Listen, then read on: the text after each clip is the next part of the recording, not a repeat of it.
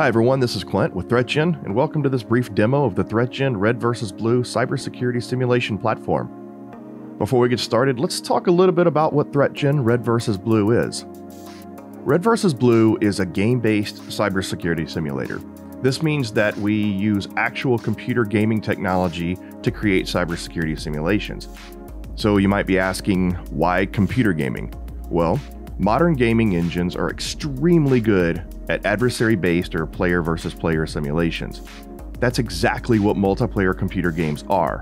And considering the adversarial nature of cybersecurity, hackers versus cyber defenders, there's no better technology to create a cybersecurity red team versus blue team simulation.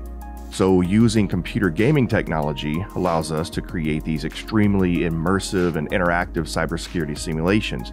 But most importantly, it allows us to simulate that adversary-based red team versus blue team, hackers versus defenders training environment like it is in real life, where your opponent, whether you're the red team or the blue team, is actively trying to counter your moves and strategies, attacking or defending a full-scale computer network, rather than the classic CTF or capture the flag, where everyone is competing in parallel, passively solving the same challenges, and simply just trying to score the most points.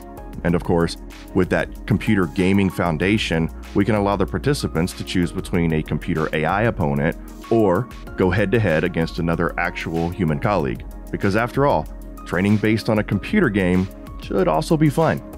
ThreatGEN Red vs. Blue is used by businesses and organizations for IR tabletop exercises, cybersecurity training for technical staff, and cybersecurity awareness for training their end users and executive leadership.